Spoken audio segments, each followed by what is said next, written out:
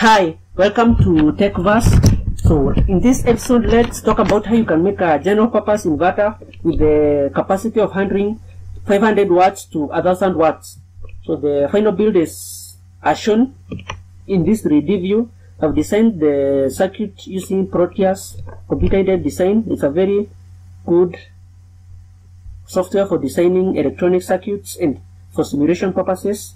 So the IC is the TL494. I'll show you the schematics in a brief moment. So the input goes here 12 volts, and here's the output 120 volts or 240 volts as your desire.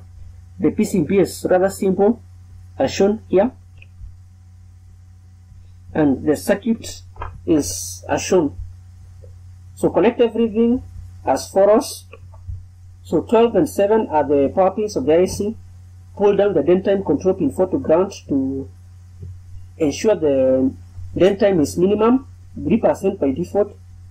Then you need to disable the error amplifiers by connecting the non-inverting terminals pin 16 and 1 to ground, and the inverting terminals pin 12, 15 to 5 volts generated by pin 14. Also pull up the output control pin 13 to 5 volts to ensure that the output is push-pull rather than parallel mode. Then connect the feedback pin 3 to pin 2. So also include the current limiting resistance, since the IC can source or sink a maximum of 200 milliamperes, sorry.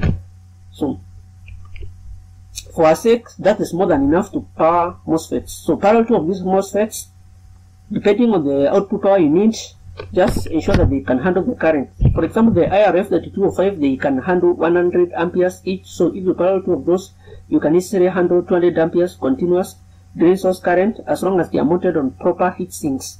So that should give you even more than 1000 watts if you desire so. The resistors R6 and R7, they are gate source distance resistors which ensure that the MOSFETs on each side, they are completely turned off when not being powered. So to power the MOSFETs, the open emitters E1 and E2 are connected to the gates. So and since the IC is operating in push-pull mode, when E1 is high, Q1 and Q3 will conduct, and current will flow through the positive power supply through one half of the primary winding through the MOSFETs and to ground.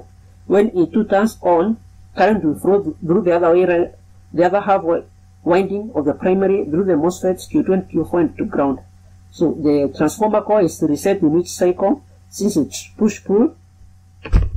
So and the output will have a nice square wave which can be used to power most electronic devices which are not sensitive to square wave or modified square wave AC signals. So the frequency is determined by C2 and R1, and the formula is as shown here. You can select any parameters you want for any desired frequency. If you use the parameters I have indicated of 100 nanofarads and 100 kilo ohms, the frequency is about 50 Hz, which is the standard for many countries. So the transformer, you can use one from an old microwave or welding machine, since they have the current capacity to handle more than 500 amperes or even 1000 watts. Just modify and make your own primary windings until you get the desired output voltage. So that's all about this inverter circuit and project. Don't forget to drop a like, comment if you have any suggestions or queries, and don't forget to subscribe to my channel for more amazing projects and tutorials.